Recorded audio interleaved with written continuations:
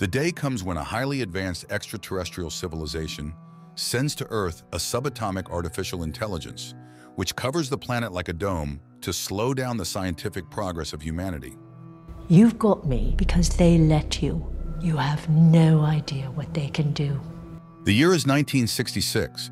In China, a young physicist named Wen Jie witnesses the murder of her father, accused of counter-revolution and belief in God. She herself is arrested. London, 2024. A strategic intelligence inspector responds to a call. A renowned physicist has voluntarily ended his life, leaving a note on the wall of his apartment. It was a countdown. Meanwhile, at Oxford University, a particle accelerator test is underway. The project leader, Vera, tries to send her colleague Saul home as the development is being shut down. Lately, voices of renowned scientists claiming that physics is not a science have been increasingly heard, which depresses the young scientist. Unexpectedly, Vera asks him about his belief in God, and upon receiving a negative answer, she goes to the huge reactor and throws herself down.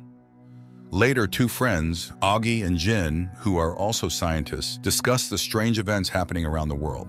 Saul recently sent a bizarre video recording of a phenomenon that is simply inexplicable from a physics standpoint. Watching the recording, Augie suddenly notices a strange flickering before her eyes. At the same time, the inspector is also puzzled by the strange deaths and notices 5 talented young scientists whom the deceased Vera once sought worldwide and involved in her research. A memorial service for the deceased woman begins in the church. Vera's friends and students express their condolences to her mother when Augie arrives. The girl still doesn't understand what is happening to her and what the flickering numbers before her eyes mean, and she suffers from it. The inspector also follows the ceremony and manages to film an elderly gentleman whom none of the attendees know. After the funeral, Augie goes out to smoke. She sits on the steps in a quiet alley, but her lighter is broken. Suddenly, a girl appears next to her, offering her own lighter and starting a conversation about life and God. Augie even takes her for a recruiter to a sect, but then the girl suddenly offers to stop the countdown ticking before Augie. All she needs to do is shut down her nanofiber research project, and tomorrow at exactly 12 o'clock in the night sky, she will see the universe winking. Then the recruiter leaves. We are shown again the year 1967. After her arrest, Wen Jie is sent to a secret radar base, where she will have to serve for the rest of her life. In the present time, the inspector manages to find out that the owner of an oil corporation, a very wealthy man named Evans, was present at Vera's funeral. But tracking his helicopter was unsuccessful. Another oddity emerged. One of the deceased scientists had a very strange, shiny helmet, which intelligence failed to obtain. Meanwhile, Vera's mother gives the same helmet to Jin, who came to visit the woman. And then it turns out that Vera's mother is the same Wen Jie who was arrested in the 20th century in China. Later, Jin puts on the helmet and is transported to virtual reality. She finds herself in the middle of a desert, over which the hot sun quickly rises. Trying to hide from it, the girl steps on something that turns out to be the dried remains of a person. She gets scared, takes off the helmet, and returns to reality. And Augie and Saul go outside this night, and at exactly midnight, the sky suddenly begins to flicker, as if the universe was indeed winking at people. Saul realizes that Augie sees the numbers of the countdown to her death. In the morning, Augie arrives at the institute, and just before the start of the quantum experiment, she orders to turn off the equipment, and immediately the flashing numbers before her eyes disappear. The action again shifts to 1967. Wen Jie learns that her colleagues are actually searching for ways to send signals to the inhabitants of extraterrestrial worlds. She calculates the trajectory and suggests sending it directly to the sun. Reflected from the sun, the signal is greatly amplified and reaches the far corners of space. But being forbidden, the girl does it at her own risk. In the present time, the inspector shows Augie a video recording of her conversation with the stranger, who is not present in the video. It can be seen how a cigarette is lit, how Augie talks to someone, but there is no interlocutor, and there are no signs of editing. The inspector tells Augie about the flickering numbers, which were seen by other physicists around the world. Jin puts on the virtual reality helmet again and finds herself on the first level of a strange game. A man and a girl approach her, asking her to solve the puzzle of this world and lead her to a distant pyramid where a king is waiting for them. It is the era of chaos now, and the king needs to know exactly when the era of order will come. Besides Jin, the king has other scientists, but the one who guesses correctly wins. And if she is wrong, an entire civilization will perish. But then above the pyramid, the scorching sun rises. The man pulls her into shelter, while the girl remains under the rays of the sun and instantly dries up, turning into a bundle of flesh.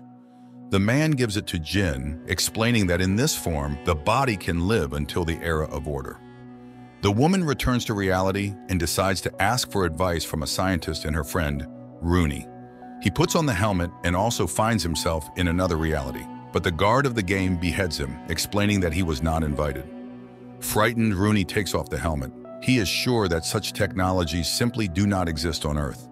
While the pair discusses the game, the inspector listens to their conversations. Rooney, returning home, finds a package with a helmet and an invitation to the game. He finds himself in Old England and behaves quite rudely with the sir who meets him. Later, he excitedly tells his friend Will about it, and Will confesses that he is dying of cancer. Jin returns to the game and stands before the king, where her rival tries to guess the date of the beginning of order. She opposes guessing, as it is anti-scientific, but the predictor insists on his own and names a date. Then the predictor fast-forwards time to the era of order to test his mystical theory, and the day comes when the time of order arrives, and it is possible to bring the dried bodies back to life. Jin sees how the guards throw similar bundles, like the one she has from the girl, into the water. Once in the water, they quickly absorb moisture and turn into living people. Her girl also comes to life. Everyone rejoices in the newly found life, but suddenly the sun begins to recede, and a snowstorm hits the people. They try to save themselves, but freeze and shatter into pieces. Shocked, Jin remains alone in the middle of the icy desert. The appearing game guard explains that this civilization perished from the cold. Jin couldn't save them, but she established the superiority of science over mysticism, so she can move on to the second level. The inspector reports to his boss, Wade, that in the 20th century, observatories around the world caught a strange signal, and one of them was the Chinese observatory. And in those years, the future millionaire Evans lived right there. It was then that Evans and Wenjie met and realized that their views were very similar. On the same day, Wenjie received a signal from space in which a representative of a highly developed extraterrestrial civilization introduced himself as a pacifist and urgently asked not to send signals into space because other civilizations would come and conquer their world. Reading this appeal, Wenjie, embittered by the unjust death of her father, sent a signal into space inviting them to come to Earth and put things in order, because people cannot do it themselves. The action again shifts to the present time. Augie finds an alien virtual reality helmet in Rooney's house. She immediately tries on the strange toy and ends up in England, where she immediately dies at the hands of the game guard, as she was not invited. She rushes to her friends and learns that 2 of them are already participating in the game. Augie is sure that this thing hacks the brain and asks her friends not to play anymore. But the pair, despite the promise, enters a simultaneous game. On the second level, they find themselves in England, where the same girl meets them. Here they are received by the Holy Pope, who also wants to know what era is coming. Jin scientifically proves that the planet that needs to be saved has 3 suns. When the planet revolves around one sun, the time of order comes. But the gravity of the other 2 suns pulls it off its orbit, and the time of chaos begins. The Pope does not like her conclusions and orders to burn the heretic, but then flames erupt outside, and a girl on a burning horse rides into the church. She screams that there are 3 suns in the sky and the world is perishing. Jin and Rooney are saved because they were right, as confirmed by the game guard. The civilization perished, but they understood the structure of this world system, so they can move on to the next level. The inspector realizes that the game is a tool for recruitment and searching for the best minds. Meanwhile, Augie receives a warning of dismissal if she does not return to quantum research. And the scientist decides to resume experiments, but again the countdown to her demise appears. After that, Augie finally stops the experiments. Jin and Rooney find themselves on the 3rd level of the game at the residence of Kublai Khan, in front of which his warriors are lined up. Jin tells the Khan that this task is unsolvable, but another scientist begins to prove it, which is helped by giant human abacuses. 30 million soldiers turn flags to one of 2 sides. Rooney immediately understands. These are 1s and 0s. This is a human computer. The program for calculating solar orbits is launched, from which it follows that the era of order will come in 8 months. After fast-forwarding time to check the theory, the Khan, believing his court scientist, orders to throw the arriving pair into boiling water. But suddenly 3 suns line up in a row, and the era of chaos begins. The civilization perishes again despite all the calculations of the court scientist. And then Jin realizes the goal of the game is not to save the planet, but to save the people. The game guard appears, confirming her conclusions, and invites them to the next level. Evans is informed about 2 new promising players, and he orders them to be invited to a meeting. After that, he returns to the conversation with the aliens, whom Evans calls the Lord. Evans tells the aliens a fairy tale about Little Red Riding Hood and the Big Bad Wolf, from which the aliens conclude that humans have lost their survival instinct since they have made contact with another civilization from deep space. The man reminds that it was done by one woman, and the Lord, after a pause, decides that fearlessness leads to extinction. Therefore, humanity must learn to fear. Jin and Rooney meet the recruiter, who congratulates them on advancing to the next level. Jin has realized the purpose of the game, and the answers to the rest of the questions will be found on the 4th level. The pair puts on the helmets and finds themselves in a desert. The game guard and the girl inform them that Jin was right. The 3-body problem has no solution. Having 3 suns, the planet is inevitably doomed. Therefore, they decided to look for a new home. They built thousands of starships, and this is the last hope of their civilization. But without the help of Earthlings, they cannot survive, and the girl asks people to help her kind. The puzzled people take off their helmets, and the recruiter confirms that this is all reality. The aliens, the Santi, are already heading here, and they created the game to tell Earthlings their story and prepare for the meeting with new neighbors. Rooney considers this a lie and refuses to play further, while Jin receives an invitation to the meeting. Meanwhile, Rooney returns home, not noticing that the inspector is following his house. Rooney goes up to the 2nd floor and suddenly sees the recruiter there, who pushes the guy onto a glass wall and kills him, and she disappears from the video.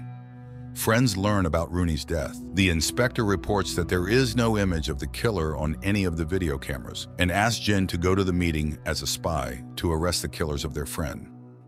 Later, the inspector reports that they found Evans's ship, on which he, along with 1,000 followers, has been living in international waters for the last 30 years. That's why he is so hard to track down. At the same moment, Evans receives a warning from the Lord that his enemies know about the upcoming meeting. But there is no need to fear. His people will be protected. Evans calls the enemies pests, which he has to explain to the aliens because they associate this word with bugs that can be simply crushed. Remembering the fairy tale about Little Red Riding Hood read to him by Evans, the Lord concludes that all humans lie, and they cannot coexist with liars. They are afraid of people. The Lord falls silent and no longer responds to Evans. Jin goes to the appointed place to meet with the followers of the aliens.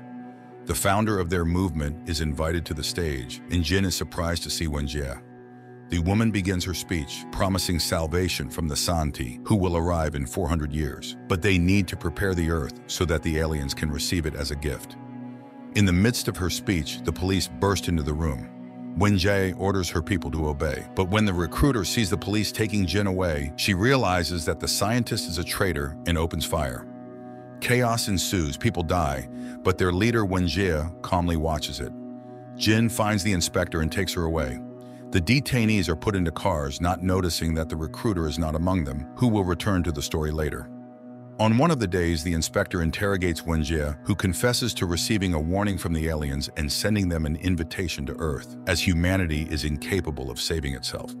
The Lord, that is, the aliens, allowed her to be captured because apparently she is no longer of any use. Evans turned out to be Vera's father, and Jin is needed by them because she is considered the best physicist. After Wade's report, they conclude that Evans must have kept all records of his negotiations with the aliens. But how to capture his ship? It's clear that while the special forces will be storming the ship, Evans will simply destroy all the evidence. And the ship is just approaching the Panama Canal, with the Lord still not making contact. The inspector asks Augie to help the government and resume the production of nanofibers. Together, they go to her laboratory, and the girl turns on the equipment. Contrary to her fear, the countdown to her demise in the case of developing ultra-strong nanofibers does not appear. Later, Wade, with the help of a team of naval soldiers, installs the system developed by Higly on the shore of the Panama Canal, disguising it as old columns. The girl suffers from a guilty conscience because of the children and women on board, but Wade reminds her of the fate of all humanity. And then the ship enters the canal. On Higly's command, columns with invisible, ultra-strong nanofiber strings rise above the water, but no visible effect is observed. And when the military already thinks that the technology does not work, the invisible strings start cutting everything that comes under them. The invisible death destroys metal and bodies with equal relentlessness. Evans, realizing that something terrible is happening, manages to take the disc with the recording of the negotiations, but dies in the ship's hold. The ship is carried ashore, where it crumbles into a huge burning heap. Later, the wreckage is searched, and the disc is found at Evans's corpse. Specialists of the administration try to decrypt it, and when they are already in despair, it suddenly opens. And the aliens themselves did it. Wade tells Wenjie everything, who is still confident that the aliens will help the Earthlings. And then the man lets her listen to the recordings of Evans's conversations with the aliens. The woman hears with horror that the aliens cannot live with humans because humans are liars. Later, Wade brings Jin to headquarters to show her the decrypted materials about a mysterious sophon. In the movie plot, this is an elementary subatomic particle capable of moving at the speed of light. The woman suggests the chief put on a helmet, and they find themselves in a desert where they are awaited by the game's guardian. She says that the aliens are not at all like humans, and also reports that their species is doomed. They have to fly to Earth for another 400 years, but during this time, humans will manage to create the newest weapon capable of destroying the aliens, because progress on Earth moves at a speed unimaginable for their species. After all, the Earth's world is stable, unlike the constantly dying planet Santi. That's why they decided to destroy Earth science, for which they invented sophon. There are more than 3 dimensions in the universe, which are folded in such a way that they are not visible, but Santi has the technology to unfold them. They focus unimaginable energy for humans on one proton and open it in a higher dimension, after which it becomes gigantic. And using this technology, Santi created artificial intelligence the size of an entire planet and reduced it to the size of an elementary particle. And now sophon is demonstrating its capabilities on Earth. All of Santi's resources went into creating 4 sophons, each pair of which are connected by the effect of quantum entanglement. 2 remained with Santi, 2 were sent to Earth. Everything that people see and hear, the aliens see and hear simultaneously, even if they are separated by light years. Sophons have almost no mass, and they are easy to accelerate to the speed of light. So they recently reached Earth and infiltrated all the laboratories where the planet's best minds work. So soon, science will be destroyed, because instead of truth, people see wonders. The world is entangled in illusions. People see what Santi wants to show them. They are everywhere and constantly observe processes, revealing human lies. So soon, Earthlings will learn to be afraid again. Jin and Wade take off their helmets and exit virtual reality. Around the world, gadgets start to turn off. A message appears on all video panels calling people bugs, and the sky is covered with an unknown substance which transforms into something resembling a huge eye. And only the wounded but alive recruiter rejoices at this. Upon learning that aliens were heading towards Earth, the world was thrown into turmoil. Riots broke out, which the police and the army had to quell. Despite assurances that the aliens would not arrive for another 400 years, Earthlings are preparing to declare that they are not bugs. Funds are being organized everywhere to raise money to fight the aliens, although some believe in Santi's good intentions. On one such day, the inspector brings scientist Jin to Wenjie, who concludes that the professor is simply a traitor to the human race. Under the leadership of Wade, the main headquarters for the defense of humanity is being set up. He gathers the best scientists on the planet and announces the start of the war with Santi. Despite the aliens having sophons, humans have a chance. The first thing to do is to gather information, for which a probe will be sent to meet the Santi fleet. But for this, its speed must be no less than 1% of the speed of light. Hearing that scientists do not believe in such a possibility, Wade summons Jin and gives her the task of developing such a probe. And the girl does it. She arrives at the headquarters and demonstrates her idea. The probe must have a sail and get acceleration by following a predetermined trajectory where nuclear charges will be waiting for it. Of course, this will be very expensive, but it is possible. Meanwhile, stores start selling out of products, and enterprising merchants have announced the sale of stars to collect money from billionaires. One day, friends gather at the home of Will, who is dying of cancer, trying to cheer him up. However, Jin has another goal, to persuade Ogi to create a sale of ultra-strong nanofibers for her probe, which her friend categorically does not want to do. But after Will's intervention, Ogi changes her mind, as the friend is convinced that it is being done for the common good. Jin realizes that the probe, upon reaching the Santi fleet, will not be able to slow down, to which Wade declares that the aliens will simply take it, as they will send in it a human head, that is, a brain. Later, Wade invites scientists to the laboratory, where a Russian scientist shows the results achieved by cryofreezing. The chimpanzee subjected to it wakes up safely and even demonstrates an intact intellect, after which Wade finally reveals his plan. He will go into freezing and will wake up from time to time to check how his plan for preparing to save humanity is going. At this time, Augie develops a new technology that allows making a huge and strong canvas of nanofibers, which will allow Jin's idea to be realized. The time comes when it is necessary to decide on the choice of the first person who will go to meet the aliens. A physicist-scientist who is ready for death is needed. It turns out that Wade has long been thinking about Will's candidacy, who is dying anyway. Sometime later, Jin comes to Will and tries to dissuade him from participating in the flight, but the guy wants to bring some benefit with his death. Meanwhile, Wenjie confesses to Saul that her daughter died when she found out that her mother had called the aliens to Earth. Then she says goodbye and leaves forever. Will undergoes tests and refuses to sign the oath of allegiance to humanity. What if the Santi turn out to be better than people think? But it turns out that Wade needed a candidate loyal to the aliens so that they would definitely take him aboard. The wounded recruiter hides in a lonely trailer in the forest, and one day the game warden addresses her from the TV screen. The Lord has not forgotten his followers, and there will be an important task for her. One day, Saul goes to see off a friend, and when they stop briefly, a scooter flies at the guy. Saul falls and thus is saved from being hit by a car that has lost control.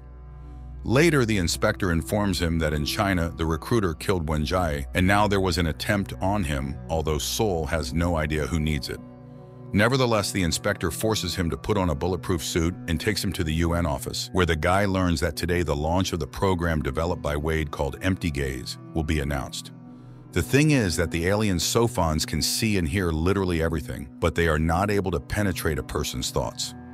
Therefore, the management has chosen several people who will plan the strategy of victory, not revealing it to anyone. They will receive unlimited resources and will be able to carry out any ideas not contradicting the laws. Saul learns that he is one of the participants in the Empty Gaze project and tries to refuse this honor, but the UN leader assures that there is no mistake and leaves. But at the exit to the building, he is shot at. Only the bulletproof suit saves him. Later, Saul asks to bring the killer to him. It turns out that this is a follower of the aliens, and he did it by order of the Lord's army. Saul still tries to refuse the position, but he seems to be not heard. Moreover, the UN secretary declares that no one knows why exactly he was chosen. Strange, of course, and who should know then? Then Saul asks to be taken to the Cosmodrome to see off Will. More precisely, what's left of him, his brain. And the recruiter finds an alien virtual reality helmet in her trailer and puts it on. Meanwhile, Will's head is placed in a probe that is preparing for takeoff. All 300 bombs are lined up in orbit and the countdown begins. And the launch is made. At first, everything goes according to plan. The first stages were dropped, the nano parachute was activated, acceleration begins. The first explosion was successful, the second and third too. And suddenly there is an accident on the probe and it deviates from the trajectory. Jin is in despair and Wade leaves, whispering something to her. Later, he is on a plane where the game warden comes to him. The aliens recognized him as a strong leader, and when they arrive, he will be part of their plan. They will always be nearby and will show him what he wants to see, until his death. In the evening, Jin and Saul grieve by the pool when the inspector appears, orders them both to get into the car, and takes them to a place where an incredible number of bugs live, because bugs are the ones who always survive, although they are poisoned and crushed. So the inspector suggests drinking to the bugs, and that's where the first season ends. The series is based on the first book by Liu Cixin from the Three Body Problems series. The world has already seen the Chinese version of the series, but Netflix loves to make series with its own vision. Moreover, there will most likely be a continuation.